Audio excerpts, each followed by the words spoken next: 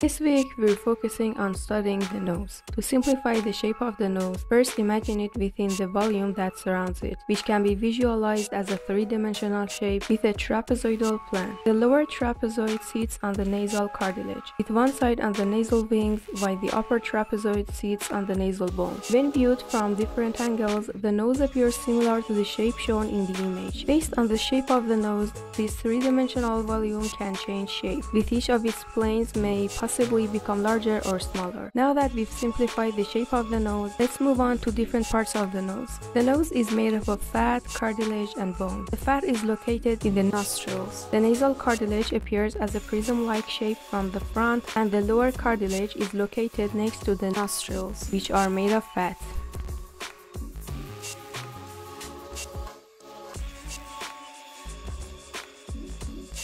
Now let's study the nose from a reference. Noses have different shapes, and what is important is to understand the different parts of the nose. Let's start by studying the volume that nose occupies. In general, when we draw from reference, we pay attention to the shape of the parts, the perspective, and the overlaps, which helps us understand the form better. I begin with the trapezoid at the top of the nose and draw its sides. The upper nasal cartilage tapers off when it meets the lower cartilage. Drawing the edges and understanding the thickness of each part helps us comprehend the reasons behind changes in values during shading. Fibrofatty tissue curve towards the nostrils and have a certain thickness. The connection between the nostrils and cartilage also has a defined edge. Now let's draw the nose from several common angles. We'll start from the front view. First, I try to identify the parts of the nose from the reference. In this image, the yellow color indicates the nasal wings, red indicates the lower cartilage, and blue indicates the upper cartilage. Green represents the nasal bone.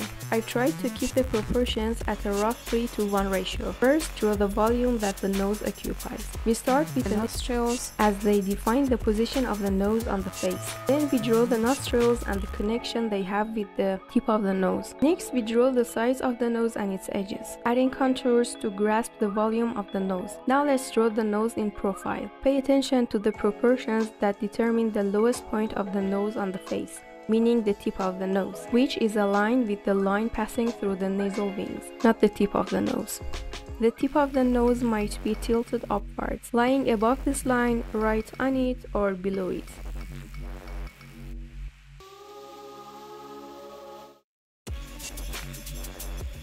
In this case, it's crucial to draw the nasal wings and nostrils accurately, as they sit behind the lower cartilage. This gives the nose either a realistic or cartoonish appearance. In each of our studies, we focus on overlaps, the thickness and edges of different parts, and their perspective. Now let's draw the nose from below. When viewed from below, the upper cartilage and nasal bone are hidden behind the lower plane of the nose, meaning they are behind the lower cartilage, and due to perspective, other parts of the nose might not be visible, sometimes even covering parts of the eyes. This coverage of eyes can also be seen when looking at the head from different angles. As you can see in this video, which I sped up significantly, I'm drawing a nose from a reference, with the head turned and the nose drawn from different angles. These exercises help us when we create our own characters, or want to draw a face from a reference at different angles, so we know how to solve its perspective and overlaps. To draw a nose from different angles based on a reference, you can start by finding different references of noses from various angles, or use a model photographed from different angles. Over time, it becomes easier to visualize how a nose looks from different angles. However, this is a challenging exercise, one that I find very difficult. I've heard from various artists on YouTube or other platforms like Instagram that it's tough for them to predict how a face or a specific facial feature will look from different angles, how to draw it correctly to convey the subject. Our goal with the studies is to gain a general understanding of how each feature appears from different angles, so that when we draw from a reference, we can do with full awareness and accurately depict everything. This was the video for this week. Thank you so much for watching, and I hope it's been helpful. If you have any questions or suggestions for the next video, or if you have a topic you'd like to see covered, please let me know in the comments. Also, don't forget that you can send me your work. I'd be happy to see it. Until the next video, where we'll focus on drawing ears, goodbye.